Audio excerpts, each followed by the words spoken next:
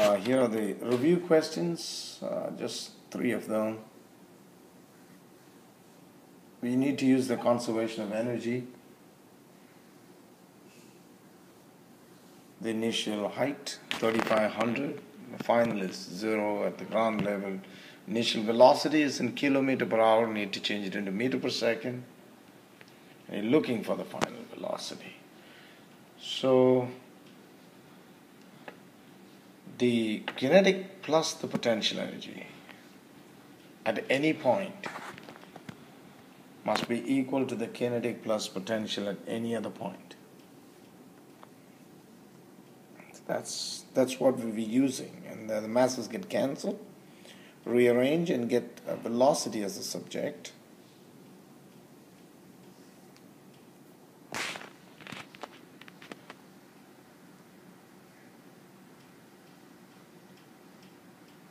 To 93.8 meter per second.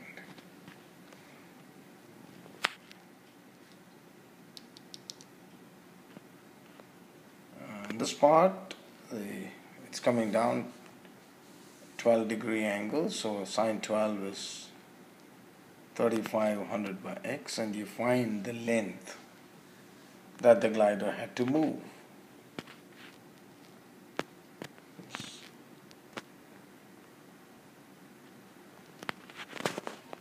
Then you know the initial velocity, the final is in kilometer per hour. Now change that into meter per second, and you get 58.33 meter per second. So when you use the conservation of energy, you get kinetic plus potential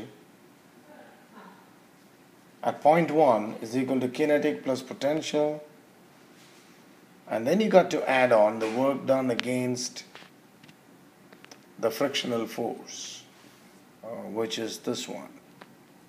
Force times displacement gives you the work, so that's the work done against air resistance. So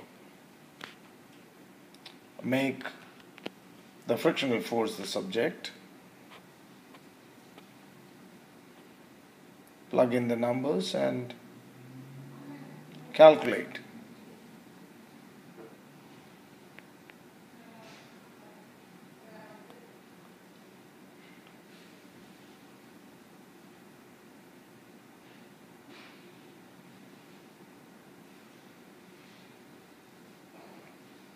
And you get 2415 Newton. The second one,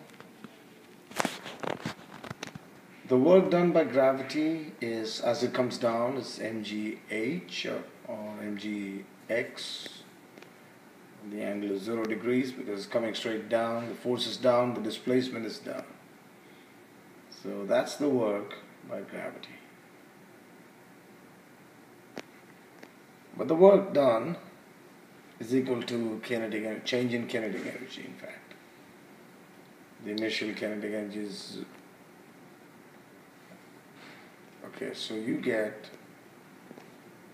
the velocity.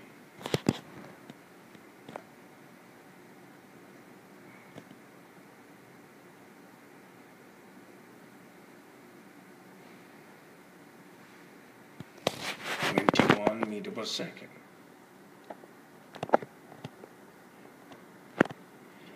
Now remember that the net work done is 0 when you consider that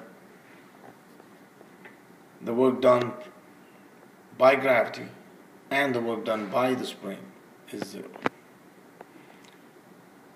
Now the negative here shows that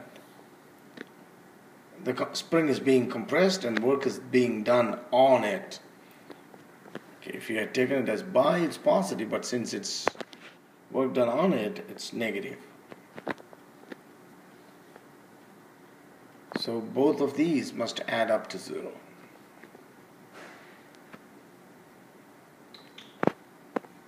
And now that's a quadratic equation which has to be solved.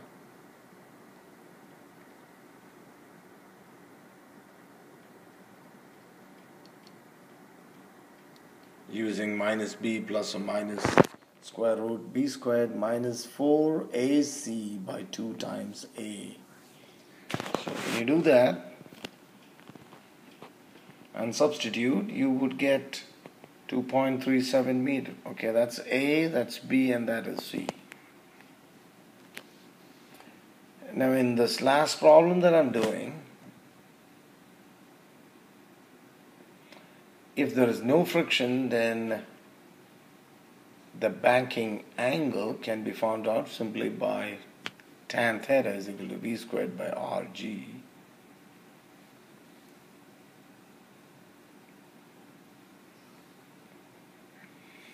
Yes, and the velocity must be in meter per second.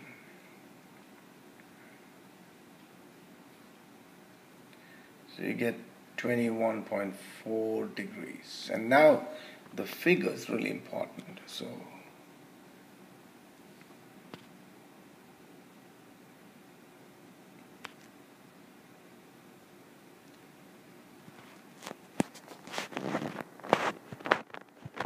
in fact, this has to change. I'll change it later on. Okay. So you have the normal reaction resolved into Fn cos theta and Fn sine theta, and you have the frictional force, which would also be resolved into the horizontal and the vertical component. But remember that friction should be towards the center of the circle. And obviously I'm going to change it, so this part of the diagram. And so when you take the y components, you see that you have Fn cos theta, you have mg down, and you also have the sine component of friction.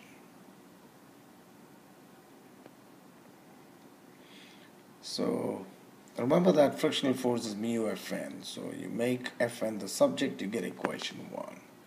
And then when you take the x component of friction, you have Fn sine theta here, and plus you have the cos component of friction. So that's when I noticed that I had made a mistake, so I've changed it now. Both of them together provide the centripetal force. So once again, when you take Fn to one side, you get another equation.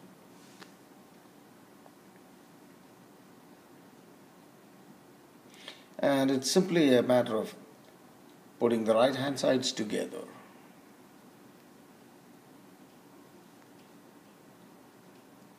So you have two expressions for the normal reaction, and you put the right hand sides together, equal to each other.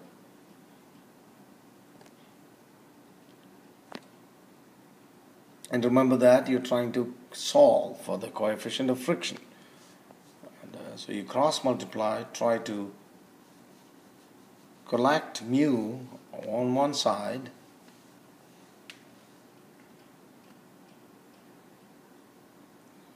the masses cancel out, and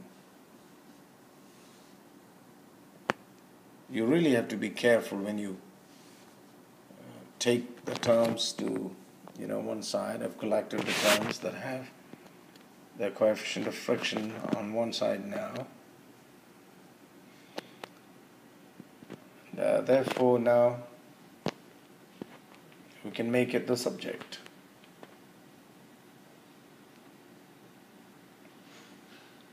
You can plug in the values and calculate from here, or further simplify it by dividing each term by cos theta. So that cos theta gets cancelled, so to this one, but this one becomes tan, and this one also becomes tan. So that's the change that you notice now. And then